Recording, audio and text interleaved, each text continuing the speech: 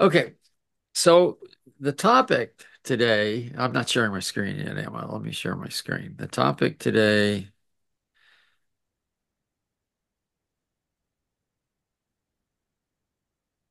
um, here, let me put this up so you can see it, is about the idea of creating an adaptive framework in a Q&A on Amplio. And I got two things I want to talk about to start with. One is, I'll admit maybe some frustration in general at what I consider to be the insanity of consultants. In no particular brand, just in general. And that's been vo and brought up basically because of this topic. That I find it interesting that uh, Amplio has to make the notion that you should diagnose your system before you try to fix it. To me, that seems so obvious. I was trying to write about this last night as a prep for this. And to be honest, I was absolutely stymied on how to write about it because I was thinking, well, I should just write about it. And then I was thinking, well, I should actually talk about why not doing it makes a mistake, is a mistake. But then it's like, well, that's just so weird to even have to say that. And then it made me realize, well, this is just crazy. And I know where this comes from. It comes from when we started Agile, and people don't seem to recognize this. When we started Agile, we knew it worked, but I don't think people understood why it worked. Okay. I'm talking like 99, 2000. XP was really a godsend, it felt like to developers, but only to those developers that kind of were willing to do what it took to get quality code, which was paired programming and test first. And most didn't want to do that. Why? Because they Um, didn't like to pair. Look, let's be candid. Most, a lot, I won't say most, a lot, but I think it's most. Developers got into development so they could be with their computer more than with other people. That's certainly why I got into it. I just had a life-changing event in the 80s that made me like being with people more. But, for 13 years, I was like that. I just liked where I could just work and plug away. And I like to think I can figure stuff out and do it on my own. So then when Agile came, one of the things that I think is really problematic is that Agile talks about self-organization and developers get to do what they want. And the reality is no, it's not right. It isn't. It isn't right. You don't get to do crap. What it means is you shouldn't be imposed on. Doing what you want and not being imposed on are two different things. And I've been meaning to write something because I keep getting asked by Dan Messick, who's in charge of that open leadership thing or whatever. And I find that ironic because here you got on the front page of the open leadership, which is talking about not being imposed on, you've got one of the people who've done more imposition on more people than anybody else, or one of the two, Ken Schwaber being the other one. And I'm talking about Jeff Sutherland. Scrum has been imposed on people more than any other framework in existence. And impose is the right word to use. So there's a kind of level of insanity out there where it's just hard to break. It's an echo chamber that deflects over and over again. And this topic is one of those that just doesn't even seem to be looking at is why have a framework that doesn't change? And I'm not talking just about Scrum. Look at Safe, look at Less. If you've got a framework, it's not changing. That's why I talk about an adaptive framework. Well, that's weird. What the hell is an adaptive framework? Because when people talk about frameworks, there are frameworks that don't change, and there are frameworks that do change. Like people have said, well, physics is a framework. And I would say, yes, it is a framework because physics gives you a mindset to come from. It gives you a place to think about. It gives you constraints that it believes are the reality of the situation. Like, if anybody tries to sell me an invention of the laws of that violate the laws of thermodynamics, I'm a little dubious. Um, I mean, I'd be open to it if they could do proof. But, if anybody could break the laws of thermodynamics, they would demonstrate that right out front for free because they would win a Nobel Prize. They'd get a lot of money. They'd get all the funding they wanted for the invention. They wouldn't have to be selling it. So there are constraints you have to follow, but that should be the laws of physics, or in our case, the physics of flow. As I can't remember if it was Peter Merrill or Wolfram Mueller I first heard it, and I talk about it as flow, lean theory of constraints, and that. Yeah, Patrick, did you have something or just muttered something? No, sorry. No, no worries, no worries.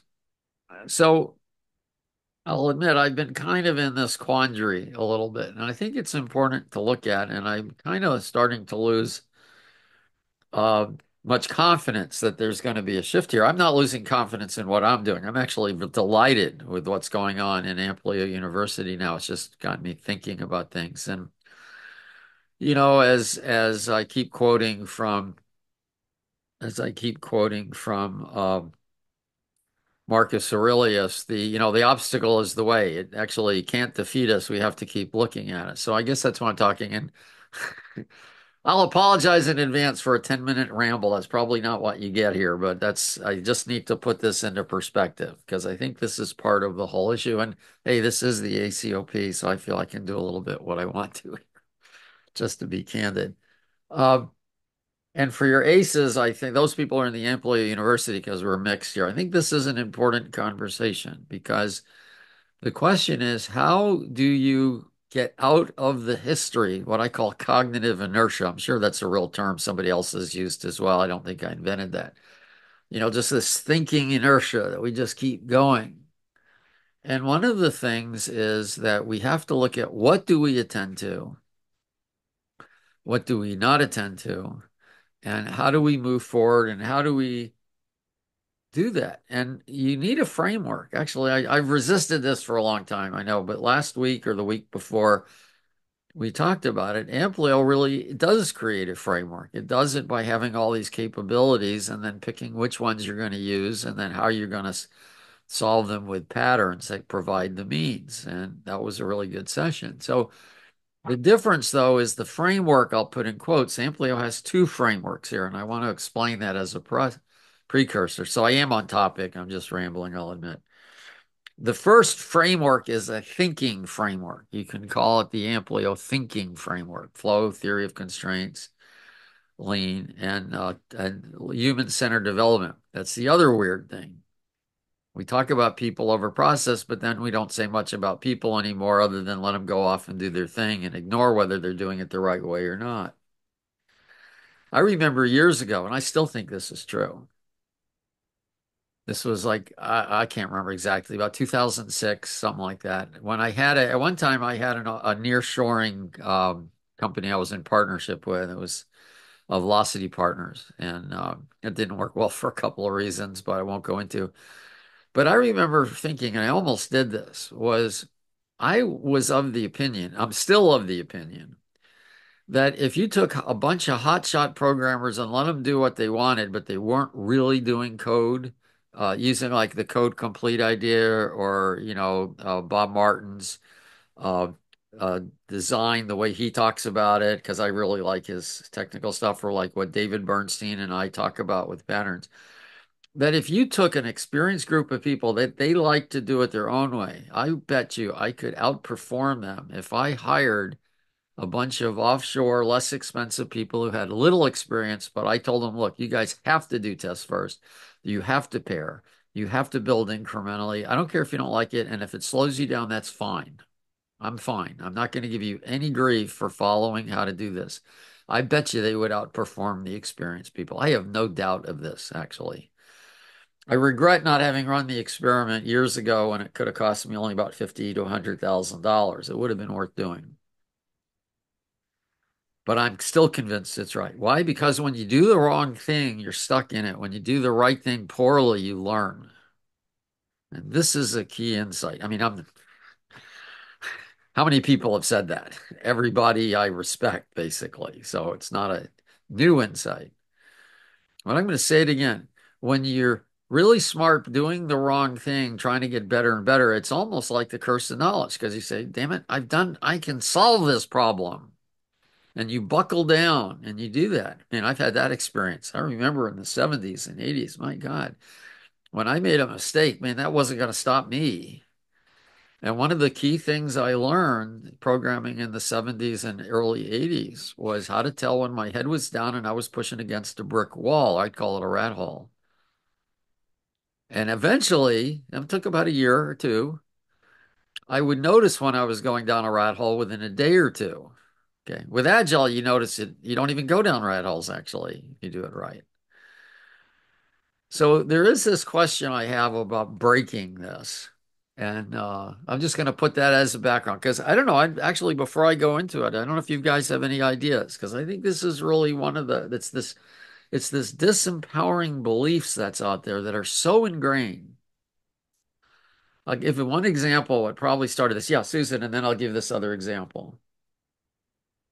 Well, one thing that occurs to me is that there's a couple of things. One is that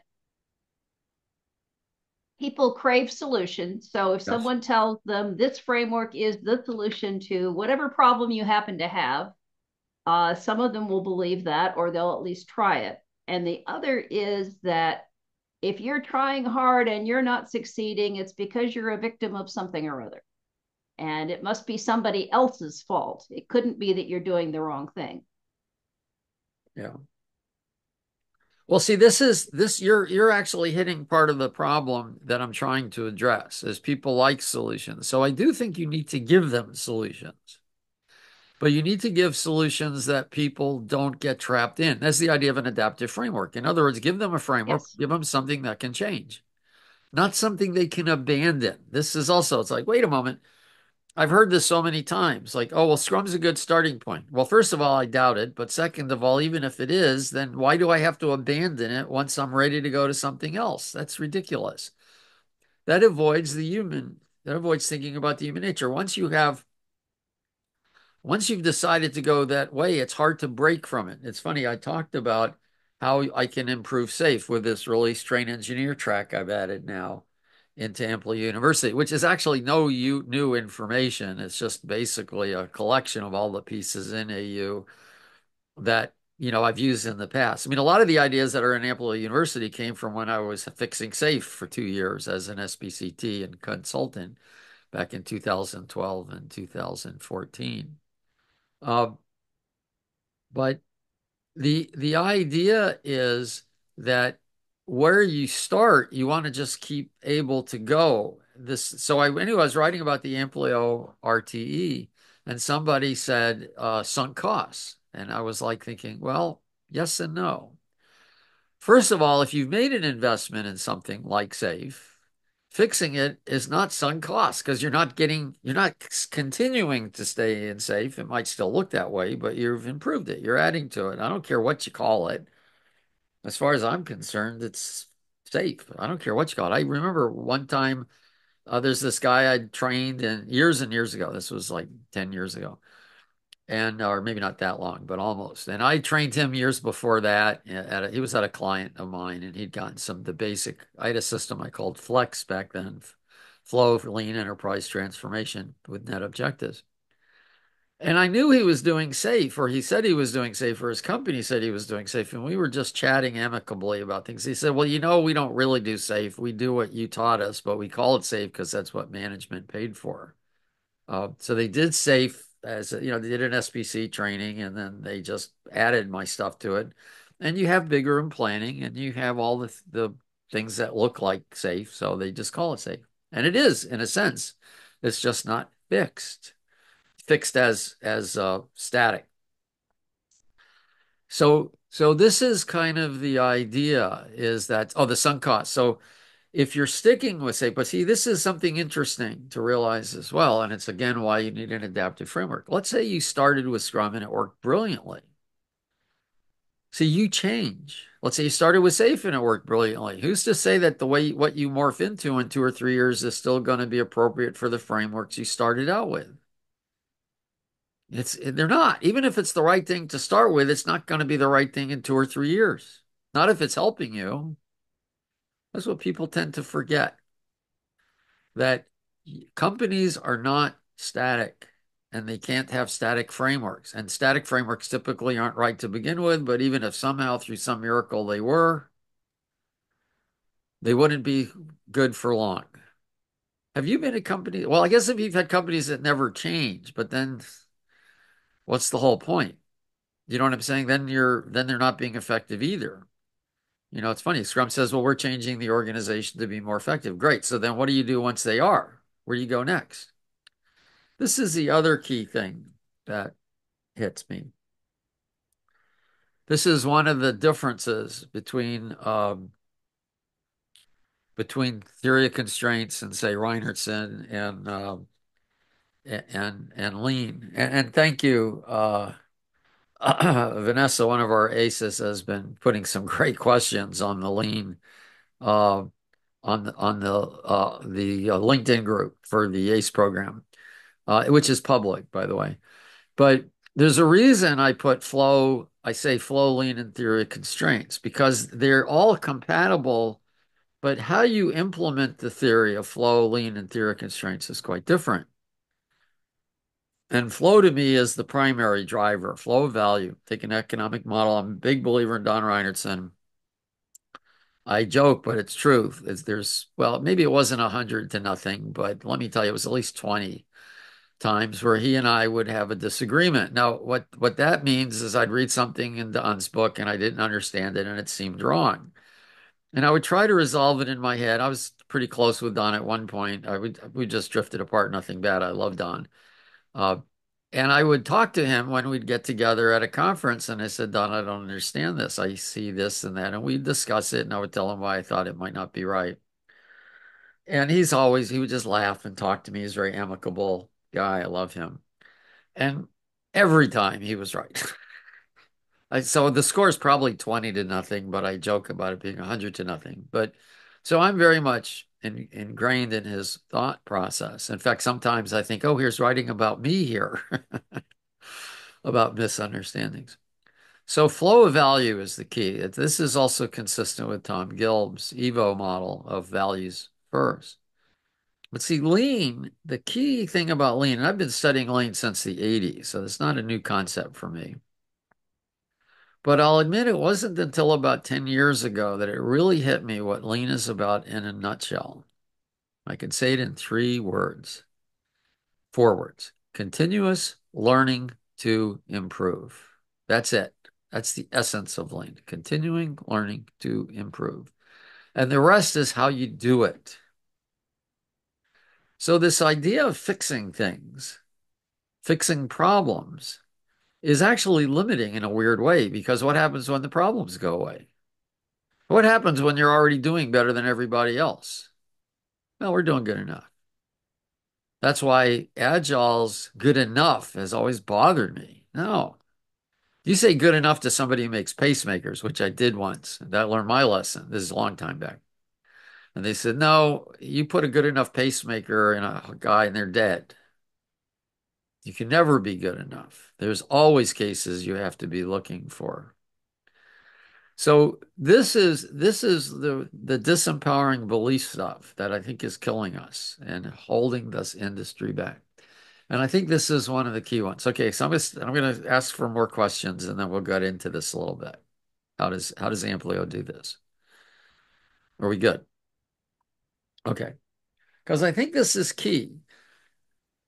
So, So, Al, oh I yeah. do have a Oh great. question related to what you're mentioning. That's great. Um, it's regarding a flow, no? What you answered in the group Yeah. that so the reference that you have of flow is Donald Rainanson. No, I didn't know that he was the reference of flow.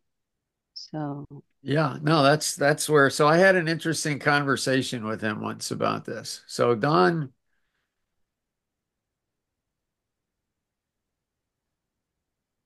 that's your reference from, I that's mean, my my reference. question That's is, from yeah, Don, this book. Now here's the story okay. there. I'll tell you the story. This was around, let's see, this came out in 2009. So I had been a fan of Don from another book, uh, Managing the Design Factory. Okay. Now I took a long time to read this book because we're not a design factory. I didn't like the title. I'll admit this was my mistake. And I read it around 2001. And the reason I mean, I read it around, oh shit, when did I read this? I read this, I didn't read it when it came out. I read it years later, probably around 2008 or 9. Brilliant book. And I remember thinking, wow, it's now almost 10 years old, but he's still 10 years ahead of everybody else. Brilliant book. So when I heard, so that's how I got a hold of him. I knew him from that book, and somehow we started connecting. And I did ask him once why he liked talking to me, because it was always I was learning from him. He didn't seem to be learning much from me. And I don't think I don't know if I've ever taught him anything, but he just said he liked talking to somebody who was open-minded and he enjoyed the conversations. And I do that too, so I actually can appreciate that. Uh, Tom Gilb, I think, is that way too. He likes the conversations. Now he's actually starting to learn from me, but it's been about it took about a year or two before that started to happen. Uh, but there are two clues here. So he kept talking. If you go to his conferences, he doesn't seem to do many of them now, but he used to go to a lot of conferences, and I was at most of them that he was at. And he would talk about lean, but he would talk about he learned more about lean or what to do about flow of value by looking at network systems, the way they handle networks. I mean, the internet and things like that. You know, the flow of information, the distributed models they use, where you had decision points where, you know, this is the whole thing where computers decide the individual computers decide what to do with a coordinated set of decisions that manage the whole system. And I had been starting to think about that flow was more important than lean was about the time I got this book and we started talking. And he helped me. He helped me bridge from lean. See, 15 years ago, I would have said, well, I do lean flow and theory of constraints because the first principle from Womack and Jones of lean is flow, or it's value, rather. It's value, uh, value stream flows in there, but, it's not the first one. But I said, there's a clue here. Flow is in the title. Lean is in the subtitle. What does that imply? It implies Flo is senior. So Reinertsen likes lean. He likes the learning. He likes the continuous education. He likes the systems thinking. But flow is the primary. And that's why I always say flow, lean, and then theory of constraints. And why theory of constraints last? Because theory of constraints brings in the human nature of things. I still think the best book on the theory of constraints, but it's hard to say really because I read them in this order. Uh, I still think this is the most, definitely for where people are now, this is the most impactful book of Reinert's of Goldrat's I've read. Now, if you don't know anything about Agile, then maybe the goal is a good one. But to be candid, if you didn't know anything about Agile, the best introduction would be his daughter's recent book, Rules of Flow. This is a great introduction to this whole thing. It's fabulous, takes 2 hours to read. It's a complete distillation and it's an engaging story. So it's good.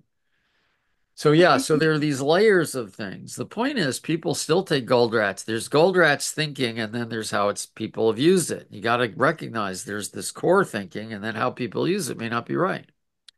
Same thing with Reinertsen, except Reinertsen is so clear it's kind of get obvious when people use it wrong. Yeah, Vanessa, you had something else? No, no, no. Yeah, you basically cleared Yeah, the things so that I this had in is my good. head. And here's something to I've said this should be this is on the ACOP page, but I'm going to try to put more emphasis on getting questions here. This is just where my groups are. It's this ACE consultant. I still call it the Amplio Consultant Educators because the idea was, uh, I'll put this in the chat. When the ACE program started, it was about making really good consultants better, but it's since expanded to having just there's so much material now, and now calling it Amplio University, and ACEs probably will want to take about 80 or 90% of the curriculum, but other people might want to come in just for 20% of the curriculum.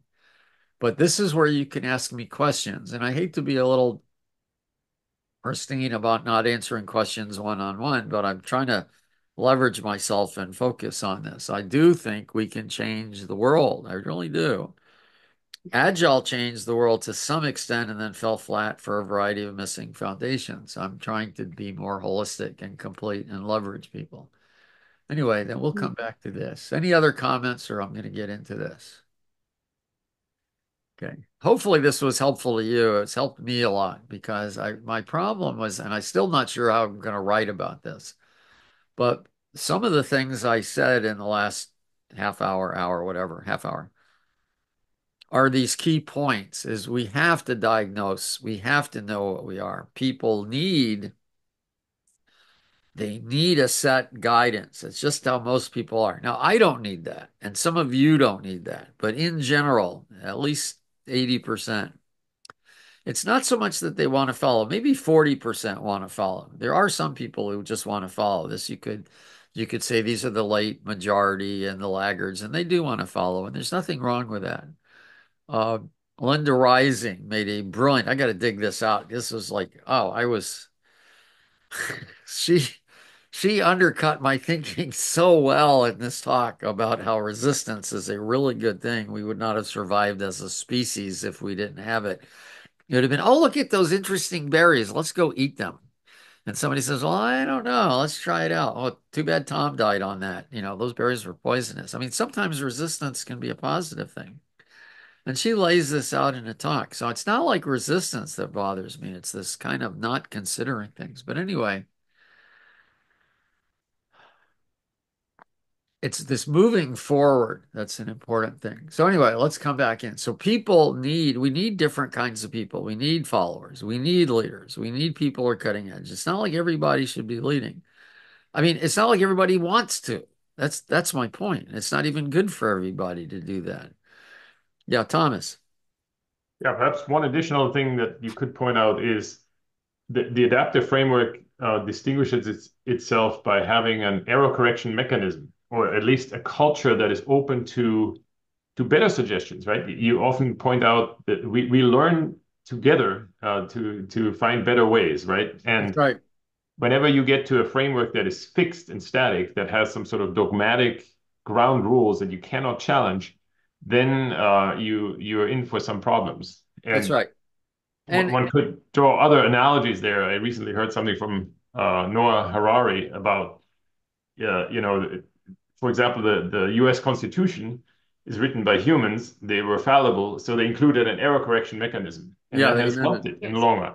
Yeah. But there are other texts which we don't need to go into that don't have that, and they need to be accepted as they are without error correction mechanism, and that creates some fundamental problems. Yeah, I really like this, and it actually gives me an insight about something I was struggling with this morning. There's been a discussion on LinkedIn by a couple of people where one person was talking about incremental value and thin slices of value, and I'm reading this and I'm saying this sounds great, and then I realized because he says he's talking about stories, and I made this comment. This was a great post until you mentioned stories. And and then we got into a discussion, and it's not like I disagree with him, but there's something I realized he misses. And I just kind of disengaged out of the conversation because I realize that there are things people don't see in the agile space. And sometimes I just get so triggered by it, I can't see it well. I mean, I can't respond to it well, but I realize what it is yes, incremental value of stories.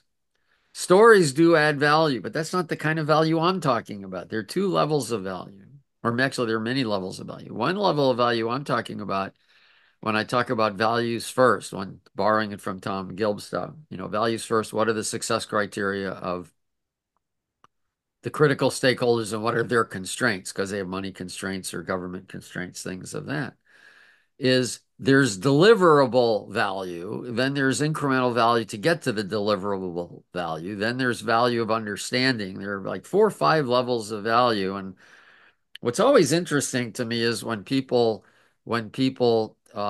talk about this and they think I don't understand, they say, well, then they lay it out. I said, yeah, I mentioned that 15 years ago. I mean, the problem with talking about things 15 years ago is nobody remembered you said them, and that maybe you understand what you're talking about.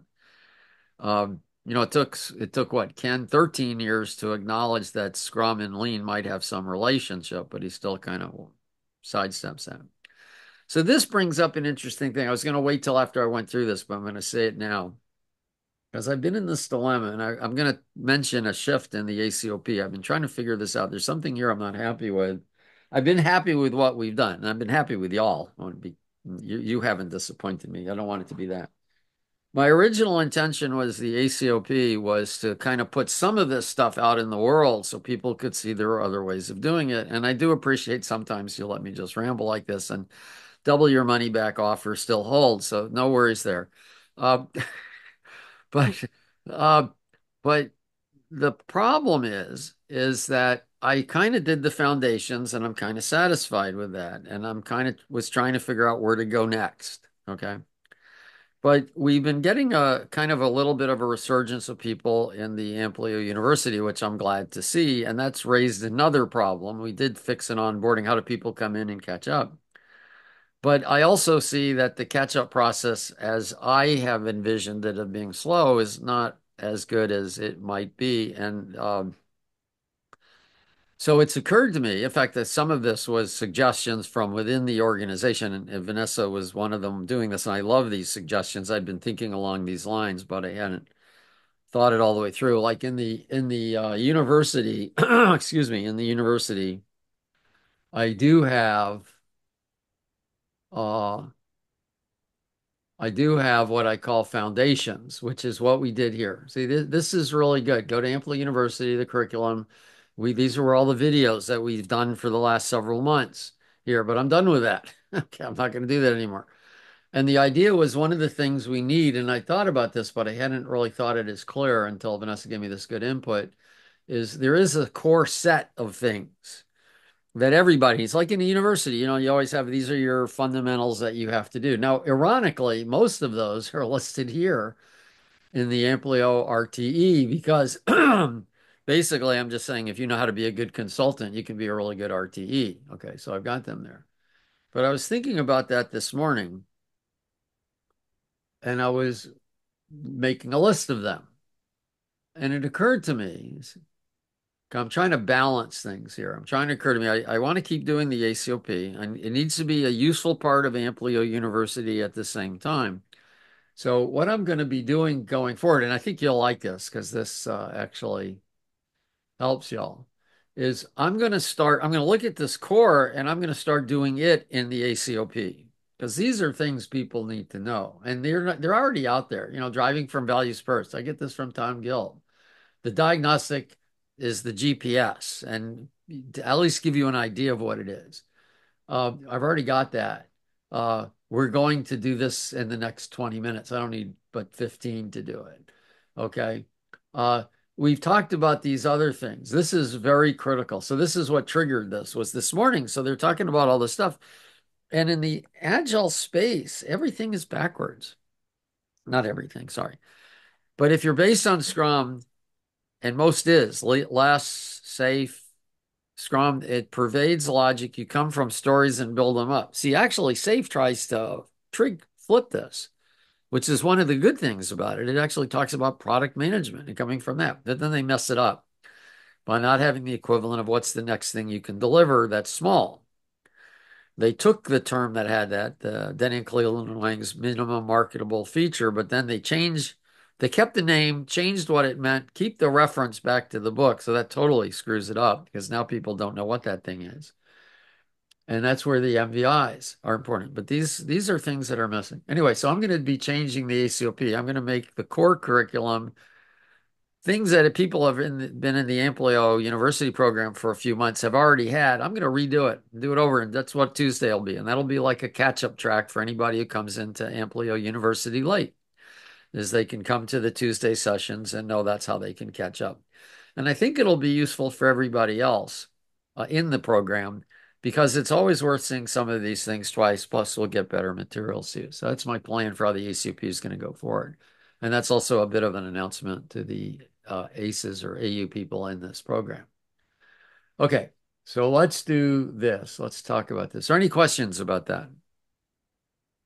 Okay, well then let's talk about this. Okay, so Amplio and Amplio University are intertwined. You could think of Amplio as the system and Amplio University as the explanation for the system and how you use Amplio. It's how you learn. And one of the things we've been talking about is we have this thing we call GPS, a global positioning system is the metaphor. I used to call this the generic value stream. In fact, it uses a generic value stream. What do I mean by that? I'm not sure I've got these in the right order. So let me, no, I do. Like it's close. Oh, duh, forgot. There's this thing called hyperlinks. You know that? They're really cool. And you can tell when there's one because there's another one. I told you we had defective coffee in Seattle. I warned you. Okay. So the idea of the GPS using what I consider like a generic value stream. This is the term I used with the in the discipline agile value stream consultant. This was something I created in 2019 that I thought would people be able to, if you walk through this, in fact, I should actually be showing, I should pull this up. I got to merge these. I put things in different files so I can find them more easily. Rather, there's not one huge deck. There are different ways to use this. The way I used to do it, and so I'm gonna use it here. The way I used to do it is I would say, I wouldn't have all that on the left. That was for the consultants. I would say we want to focus on success. We identify what the success criteria is. These are different things we should do. Now, you don't need to know how they know what I mean by critical stakeholders or by the what are our strategies? What are the things we're investing in? So, I ask, how are we doing with this? And then I just kind of keep going out and saying, well, are you budgeting right? What's your strategies? And they would identify where they weren't doing it well. They don't know how to do it right yet. I don't ask them about that. But we go through this one step at a time. I'd do this at a big whiteboard before I had this. The thing is, I don't actually go on site a lot now. So when I did, I'd use a whiteboard, but this works reasonably well and you could sticky on it. And what we have here is this is what I call the generic value stream. In other words, this flow model and these capabilities that are there are things you have to do, and people kind of recognize these. So take a minute, look on this, because this is another value, of this. Is there anything on here that you don't quite understand what I mean? MVRs is probably obtuse. Minimum viable releases. The reason I make a distinction between minimum valuable increments, which is what you can create, is sometimes you glom them together. Like you might glom them together. Maybe maybe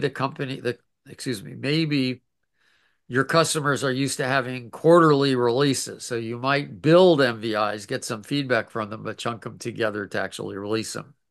So that's why we have that distinction. Okay, the thing is, I would suggest that almost all of these are people understand what you mean. They may not know what you mean by effective domain skills, but they have a sense of what effective domain skills are. Oh, we're not getting good feedback. We don't know how to prioritize, things like that. So the GPS uses this idea of a generic value stream. Now, this is an insight that uh, myself and our other top consultant at the time, well, he was always, when he was there, the top consultant, we both had separately. And I like it when different people come up with the same idea independently of each other. It would have been more efficient if he told me because he'd had figured it out first, but he hadn't. That if you looked at 100 different accounts, 80% of them would have 80% of their problems would be the same. So there were always some whatever you call them, outliers. Actually, I'd say it was more like 95% of them would have 90% the same problems. I don't know why I say 80-80 because it's Pareto, I guess, but it's really 95%. The number of outliers were rare that didn't have the same problems. Uh, and there were a couple, but there were very, very few. And most of those that weren't the outliers, almost all their problems were the same, with the exception of sometimes some added constraints in terms of dealing with hardware, dealing with regulation agencies, things of that nature. So I'm not going into what the GPS is per se, but you get the idea. You can look at how a system should work, see where it doesn't work, and that gives you the diagnosis that, oh, we got a problem here. Does that make sense? Even if you don't know how to do it, you get the idea that makes sense to do that. Except as far as I know, nobody does it but Amplio. So anyway, coming here, I go back to this page. So what we do is, okay, now I know what's wrong. How do I fix it? Well, here's something that we realized at the same time. If everybody more or less looks the same way, well, this is what we first discovered was that everybody more or less doing the same thing. So what's that list of things? Well, that's where we have what we call these capabilities, that these are things you need to be able to do. And that's where I've identified them. This took me a while. Um, Capabilities at scale right here. And each of these capabilities, like, how do you plan, has one or more patterns associated with it to give you the means to figure out how to plan. Is it team planning, big room planning, flow planning, whatever? So what we have is if we diagnose what we are, we have a list of things we do, and we can use patterns to provide the means, then we could use these to create a framework that has the ability to change. This is the key idea of Amplio's approach. I've been doing this for, I think it was around 2014 when I started creating this. I didn't call it Flex in that time. Flex was the second or third generation. The first generation was before I became an SPCT. It's just what we did kind of in an ad hoc way. I appreciated how SAFe gave you an answer, and that was really needed. So when I stopped being an SPCT, I created what I called the inflection point system, which was all the decision points to make. And then I realized now they're actually a set of capabilities and have patterns to solve it. And now what you do is you create this adaptable framework. Now, this sounds like, oh my God, what is that? Is big, but it's not really. Let's go back. Let's go back to this. Like planning. Planning's kind of abstract. You have three different patterns. Oh, it gets more abstract. My goodness. Except if you've got somebody who knows how to run the two, then what they do, working with you in what I call a collaborative engagement, you figure out, well, which pattern are you going to use? And then how are we going to define our solution? And that is part of your adaptable framework. For if I'm a big company and I'm doing safe, say, probably the best thing I can do. Oh, good. I'm in the right file, but I don't have a link to it. So let me find it. There is a better way to do planning than the way SAFe does planning. By the way, big room planning is an amazing event. If you've never been in one, you've missed something. I remember the first one I led. Uh, it was truly remarkable. The energy. I mean, it's like you get through 250 people in a room and they're all energized about solving problems they've never solved before. And management is watching and seeing this happen. It's really expletive deleted amazing. It is truly remarkable. It's the most collaborative thing I've ever seen in my life. The problem is it starts great and then it goes downhill from there. But that event is really amazing. The thing that's missing in it is that it plans from the wrong thing. So you've got the different iterations, you've got your teams. I'm a football fan, I guess you can tell if you know that those are football names. Uh, You plan by what you're going to release, not building it up by little tiny pieces. The safe doesn't have MVIs in it, so it's a problem. And then you see how you get it out there, and you end up with the Los Angeles freeway map typically to start with. I didn't make up that. I didn't make that up. I was at a client. I was doing safe planning. We used red everywhere. They say to use red, but it's a lot easier when you use different colors. And I remember we were doing the retro, and this board was worse than this. It was just red everywhere. And somebody said, "Oh my God." And by the way, these guys were in Los Angeles. Uh, they said, "Oh my God, it looks like the LA freeway map at rush hour." These represent dependencies. And I thought, oh crap, they're going to really dislike this. At least now we see the trouble we're in. Yeah, but you don't want to just manage them, you want to eliminate them. So that's this whole point.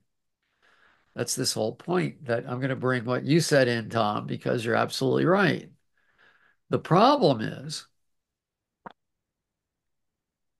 you now can see where you are and you can make this decision to do it. But now,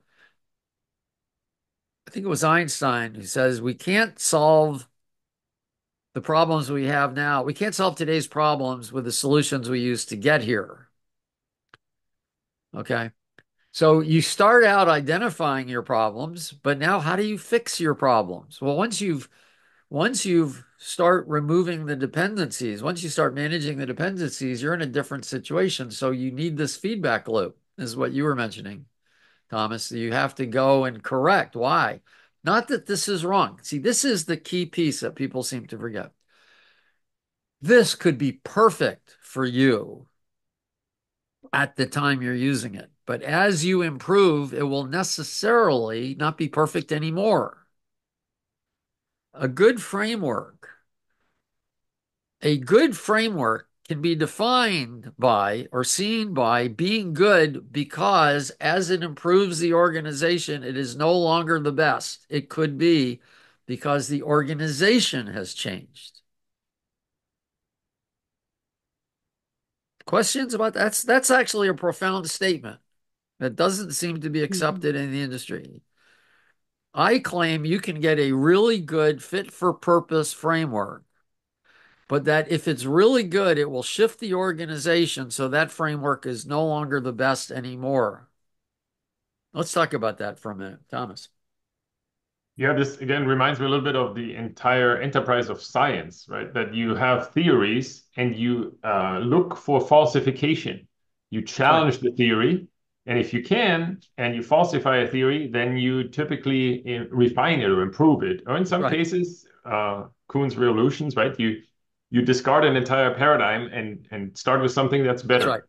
But the That's right. basic idea is it could be flawed, so let's find the flaws, and then when we do, then let's improve. Yeah. Yeah. That's important. The what is it? The scientific revolutions. What's the author on that one again? Wasn't that what you were referring to? Thomas Kuhn, Yeah, Kuhn's. the structure of scientific revolutions, Yes, the yes. This paradigm is shift. really a Yeah. phenomenal book. I always forget the author's name. Uh, and I progress. don't because I have the same first name. No, just kidding. Oh yeah. Uh, well, it helps actually. Yeah, yeah, Vanessa, and then I'll comment on this. So my question is more related to a different maybe of what is seen here on the screen, but it's the other elements of that framework of Amplio of flow, lean, and you have that also in the picture and the human center. All those components are integrated, I suppose, in the Amplio book, no?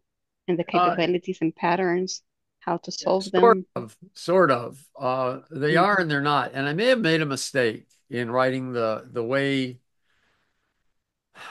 So when I started writing the Amplio Value Coach book, which is not on Amazon, but it is on LeanPub. Um, Hmm. uh, when I started writing this, I was not as bold as I might have been. Let's see, it's being an effective coach. The human-centered development is really well done. Uh,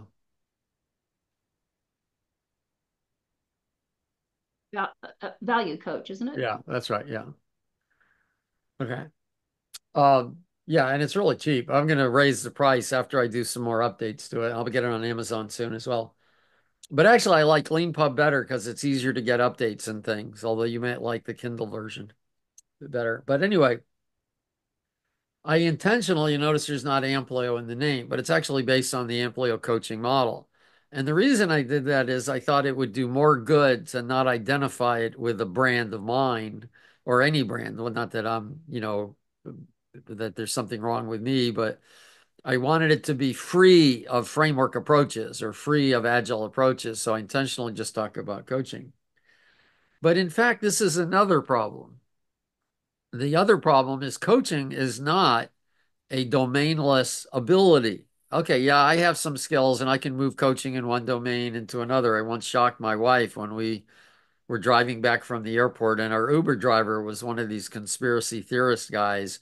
And somehow I just decided to have a conversation with him and she was amazed how I just kept a level head and was talking to him and looking and asking him questions. I said, well, look, this is my job. I talk to people about their belief systems and the point is I could do that because I have the skill to do that and I apply it in I apply that in Amplio knowledge work. But the point is you're more effective when you know how to coach in the domain you're coaching. Like I was a great intramural football coach in college. I mean, I led my team to we upset everybody and everybody was shocked at it. We were a dorm team and nobody had ever a dorm team had never beat the fraternities before. And we beat the number one fraternity. It's because we had a good defense and I knew how to coach people at their level. But I would be a horrible soccer coach. I'd be a horrible professional football coach. I don't know how to do that. So you need to know how to coach in the domain you're in. That's really important. So I do sneak some Amplio stuff into this book, but it's intentionally been, that's why it starts out with foundations and things like that. But so that may have been a mistake, but I don't think I'm going to rewrite it. I just might write some tying together. That's where in Amplio University, you'll see because I know you're in the university, is that when we talk about things, that's why I'm always injecting how to convey the ideas, because how to coach in a domain, how to coach this particular concept is important. Again, something left out of Agile. They don't do this. I've been in the SAFE program consultant, but they don't teach you how to do consulting. They just teach you SAFE. And then they're saying, and now as a consultant, you'll do that. Well, that's not how to coach. They don't give it to you. The CSM, Certified Scrum Master course. So I got my CSM from Ken. It was one of the best courses I've ever had. It had very little to do with Scrum. Almost all of us, we were told we had to read the Scrum book, his Scrum book first, Agile Software Development with Scrum. We all knew Scrum going in. He talked about coaching. He talked about being a Scrum Master. It was a brilliant workshop, one of the best coaching workshops I've ever had. But it quickly devolved into a Scrum workshop having nothing to do with the Scrum Master except listing their roles. Anyway, let's finish this up. And then I'm happy to stay because if people want to keep talking, I'm good. So the thing here is we build an adaptable framework, and it's adaptable, meaning, first of all, it was adapted to us. I could say adapted and adaptable. And then as we change, it changes. And as the company's needs change, it changes. And as we learn more, it changes. I don't know if there's a term for this, but you've all noticed this. When you go in and you learn something new, at first you're just trying to grab onto the basics, and then you learn a little bit more, and then you learn a little bit more. In other words, you can only jump so much. Your learning starts here and you can learn more and learn more. You might be introduced to things here, but it's beyond your grasp. But after you learn a little bit more. You know what I mean? There's this incremental learning that builds on what you know. I'll give you an example. So I'm an amateur sailor, small boats, really tiny ones, like 8 foot, 10 foot boats. And when I first learned that, how to sail, what they tell you to do is look at this little string, the little flag on the top of your mast, and that's because of the wind. You can see the wind. And, okay, great, because sailboats don't have power. They go from the sail. You got to know where the wind is. And you learn how to sail with the wind, against the wind, cross to the wind, and there are different sailing techniques, and it's not that hard to do. And if it's a calm day with a steady breeze, it's really easy. I don't know if I've ever been, I haven't, you rarely get a calm breeze, steady breeze in a sailboat. At least I haven't. They're gusts, they're all sorts of things. So at first, all you can grasp is the general flow of wind. But as you get better at sailing, you start reading about there's a way to tell before wind hits you. That sounds weird because you can't see wind, but you can see the effects of wind. Wind, the general stream of wind will affect the waves, except you're not talking about general effects of wind, but they actually put ripples on the waves, and you learn to look at the ripples on the waves. I can see wind before it hits me when I'm out in a sailboat. This is really useful because it lets me get closer to the edge. So you go faster when you lean the boat over. That's why you always see these races, the boats are way over. There's less hole, there's less resistance, less hole in the water. But if you're leaning over and you hit a gust of wind, you're in the water. Not a good move. Okay. So you got to see the wind before it hits you. That's a cool skill. It's not hard, but you can't learn it at the beginning because you're going to be overloaded. You get cognitive overload if you give you everything. So this is the other reason this happens. The other reason this happens, it avoids cognitive overload. You got to start, you keep getting better and better and better. And the reason I have these here is because human-centered development is important. That's what I have in the book on how people are. We have a lot of collaborative learning boards in the Ample University. I have them listed to some extent on the website. These are really good. These are to learn together, work together, and make decisions together. Um, and then there's this mindset and things. And this is basically, I've made, I think, the case for why you need an adaptable framework. We said some very good reasons for it. And to be candid, I'm not sure why people don't think this way. And I guess maybe I just need to say it the way I said it here and not be caught up by the insanity of it, which that's why I have a life coach, as she helps me not get caught up with the insanity of it. So this helped me. I think that's why I was in this weird mood, because I know in the last few days I've been really caught up in the insanity of this. I've got one last thing I'm going to say, and then I'm happy to stay a little later and answer questions. But here's something I've also learned as a coach. Okay, so I remember I started this conversation about this LinkedIn, where this guy was talking about stories. Now, what's interesting is there were a variety of people who really liked my comment, but and I know these people, and I know they know what I'm talking about. They know I'm saying come from value, and then this his conversation doesn't make much sense. Value delivered. And I disengaged from the conversation because what I realized is they're filtering everything I'm saying into their process. So this is a big coaching tip here. This is what people do, by the way, is when you're not really hearing me, by the way. Just I've said this before, but I'm going to say it again. I'm saying things that are triggering a conversation in your head, and that's what you're listening to, that conversation in the head. And if you don't know what I'm talking about, it's well, what conversation is he talking about? That's the conversation I'm talking about. You're running you have an ongoing commentary. And by the way, I do this too. This is called being a human being. This you can't get out of this. This is you get out of it when they bury you or cremate you. You don't get out of this, or actually just before. This is called human being. This is why meditation's good because it can slow this voice down. But I'm saying things and you're ongoingly judging the voice. Like, is he right? What about this? Don Reinertson and theory of constraints. I don't know. I buy that. The voice is useful, but it's not us, and it goes on and on and on, and it sometimes makes it hard. See, sometimes it's good thinking, and sometimes it's actually based on a reaction from the past that we aren't even aware of, some trauma we had as a kid. That's called pushing. You ever heard the phrase, you pushed my buttons? Somebody said something that reactivated something in the past history of yours that happened unconsciously. Like I'm a decent driver now. Actually, my wife sometimes remarks how good a driver and polite driver I am. And believe me, I was a killer driver when I drove in Boston.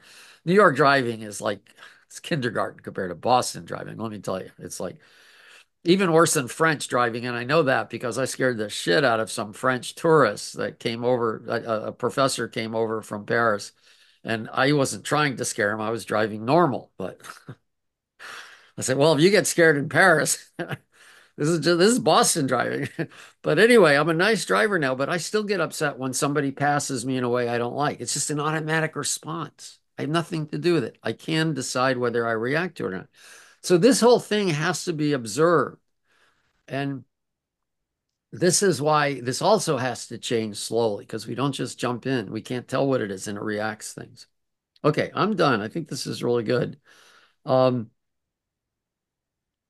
Tony, what did you mean by Heisenberg's uncertainty principle? Well, if I can pick up where you left off, you mentioned as you are improving a system or situation, Oh, system or situation is changing, and what you did to do that is no longer really applicable. So in a way, it's like the observer is changing the observed. that's brilliant. I just this weird, I don't know, my brain is No, no, no. That's a wired really strange. brilliant insight. I just It's thought of true. that based on what you said.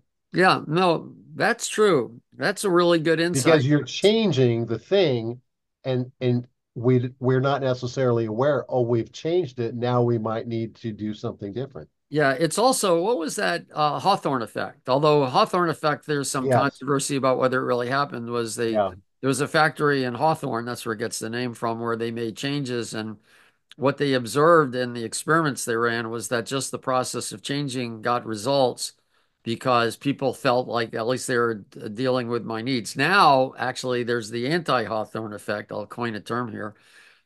The anti-Hawthorne effect, which is, oh my God, another change of the month by our CEO. I wish they'd stop trying to do this. I should write a post on that. So now the fact that you're changing it is sometimes pushes people's buttons like, oh my God, we've been through this before. I'm going to wait it out. Okay. Any questions? Like I went through this in a different way. So I'm happy to end, but if anybody had um, any other questions, that would be good to say now. I'm happy to do. Are we good? Yeah. Any comments on going forward? So going forward, the ACOP is going to have a dual role of providing more information plus uh, you know this the idea of in the AC in the Amplia University to give a way for people there to catch up and just start noticing the voice in your head because I'll tell you what's worth doing because I made a comment here I didn't make this clear because I um, when I talked like so sometimes we just get triggered and sometimes thoughts just come up but sometimes we are actually looking at what was said versus what we know, and we're conscious of what the difference that Mhm. was said, and here's what we know. Because I mentioned what Vanessa had brought up before about theory, constraints, and flow, and see that's a good conversation. So it's not like the conversation in your head is bad, but just notice Mhm. it's somewhat sometimes automatic, and sometimes it's you consciously looking at things. And when you become aware that this is going on, then you could act differently. So it's bad when it's automatic, like this guy passes me and I feel like I'm being cut in line. When he's in another lane, it just reminds me of that subconsciously. That's not so good. I have to take a breath, calm down. He's just, this still happens. I just notice it and I let it go. Or that remember something and you look at it, then that's something to delve into. So it's like it's not a bad voice. It's just you got to notice it's a voice that is automatic some of the times and sometimes consciously. And this is why I like the choice so much. Anyway, Mhm. thanks for this. Any other comment? Vanessa, were you going to say something? I just saw Oh, it came up. no, no, all No, good. okay. All Thank good. you. Because, yeah, I love those kind of challenges and things. Okay. Yeah. Very good. Well, take care. I'll get this up and I'm going to write out what the curriculum is because I'm going to think of it along these lines. And I'll see y'all next Tuesday and some of you tomorrow. Okay. Thank you. Thank you. You. Bye bye. Thank you, Al. Bye.